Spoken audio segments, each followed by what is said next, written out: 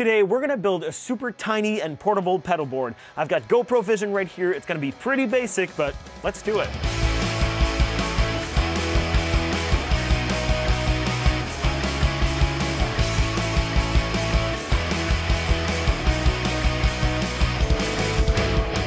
Hey everyone, it's Pat and welcome back to another video. For those of you who don't know me, I make all sorts of videos around creating music, tips, tricks, tutorials, and that includes pedal board builds like this one. So if that's something you're into, maybe you're a musician, a producer, you just want to learn some stuff, consider subscribing. So a small, tiny pedal board like this is really up my alley. It's only for the past 1 or 2 years maybe that I've been playing with a larger pedal board. If ever you want to see a rundown of that pedal board, you can click right here. I've linked it in the little pop-up thing. But a small pedal board is really what I've played for most of my guitar playing career. So before we start putting pedals on it, let me tell you what else we're going to need to build this pedal board. First of all, you're obviously going to need a pedal board. This is a Pedal Train Mini or Nano, I'm not sure, I remember. And in any case, since I've bought it, they changed both the name and the form factor. We're probably going to be able to fit 5 or 6 pedals on it. Otherwise, you're going to need a bunch of patch cords. You can buy these in a pack or individually, or even buy a kit that you assemble yourself. That's really up to your preference. And you're also going to need some power. For this build, we're going to use a 1-spot 9-volt daisy chain. Now, daisy chaining your pedals is really not the ideal way to go. I prefer to have a dedicated power supply with isolated outputs, but for such a small pedal board like this one, this will have to do. Otherwise, you're going to need a whole bunch of Velcro. If you've ever bought a pedal train, you know that it comes with it. Otherwise, you can order some online or go to your hardware store and get some, but make sure to get the industrial stuff. It's really important. The sort of unspoken rule is to use the soft or hoop side of the Velcro on the board and then use the harder hook side on the pedals. All right, let's build this thing. The first thing I always put on my board is my tuner. I know that a lot of people like to put it elsewhere, and it doesn't really make a difference where you put it. I always put my tuner at the front of my signal chain. We're gonna go ahead and do that, and I'm gonna plug in a patch cord. The second thing I almost always put in my signal chain is any kind of octave or pitch pedal. In this case, we're gonna be using an EHX POG, and we're gonna put it right after the tuner. The reason why I have this immediately after my tuner is that I want to make sure that the signal that that pedal gets is as clean as possible. You can try and experiment and put a distortion or anything before that pedal, but personally my preference is to make sure that the POG or any kind of octave pedal gets the cleanest signal possible.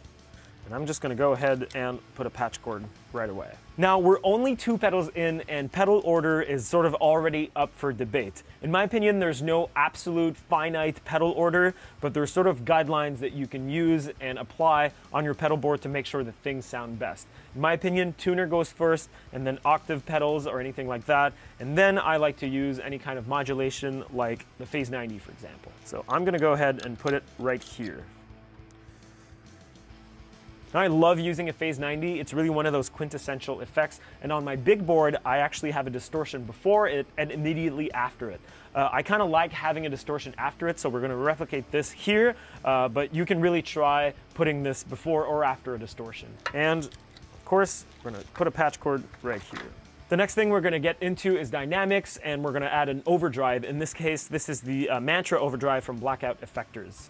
We're going to go ahead and put it right here, try to fit as many pedals as we can. Like I said, I like having my distortion after my phaser and after any kind of octave pedal, but again, you can really experiment and try putting your distortion before all of that if you want, especially if you have a fuzz. If you have an old fuzz pedal, try putting that in front of your chain and you'll see it really sounds great when it's in front. My goal here is not to start an argument on pedal order, it's really just to build a fun, small, portable pedal board and show you the basics of building one. Assuming that your amp probably has a reverb, the best thing to add is a delay. This is the Red Repeat by Carl Martin. It's a digital delay, but it's voiced to sound like an analog one. I really like using this. Well, look at that. All it took was 5 pedals to cover the entire surface of this pedal board, but it's a really tiny one. All you have to do now is to power it. So you can undo your daisy chain and plug in your pedals, and you're pretty much good to go. So the way I like to do it is to take the last cable and to put it on the first pedal, and then go for each pedal after that. This one's a bit tricky. It's on the side, so you can do some fiddling. And that's it. A quick tip, if you want to make sure that this cable doesn't disconnect if someone trips on it or something like that, take the 2 ends like this, and just make a slight little knot and just connect it like this. Now, if anything happens on stage or anything like that and the cable's pulled, it won't disconnect.